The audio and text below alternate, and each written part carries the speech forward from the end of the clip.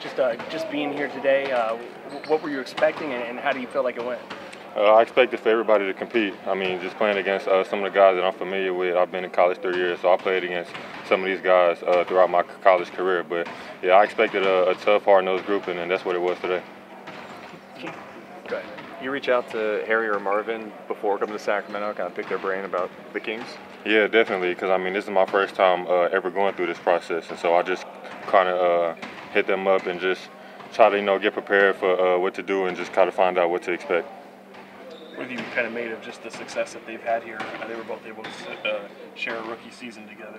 I mean, it's exciting to see. I mean, obviously, I played with both of those guys in different years, and I mean, to see them just keep progression in their careers and seeing the hard work that they put in since college now to this level, I mean, it's exciting to see. What have you been most proud about from your collegiate career?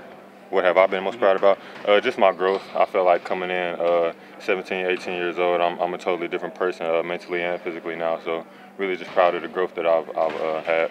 Being paired up with Tacko, a little different circumstances since the last time you saw him on the court? Yeah, I mean, just, different rules, different circumstances, obviously, in the tournament and guys playing five. But no, I mean, big dude, big physical presence. So, I mean, I kind of knew what to expect coming in today.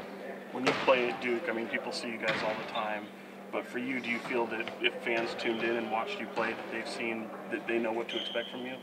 I mean, yes and no. I feel like now I'm focusing on bringing a different level of intensity and just being a different type of player, obviously transitioning to the next level. I feel like I've improved on a lot of things, and I'm just looking forward to showing it. What do you think is the biggest area of improvement for you? Really just my motor and my condition. I feel like as far as like skill and everything, that wasn't the focal point, but more of just playing every play, taking no plays off, and just being relentless.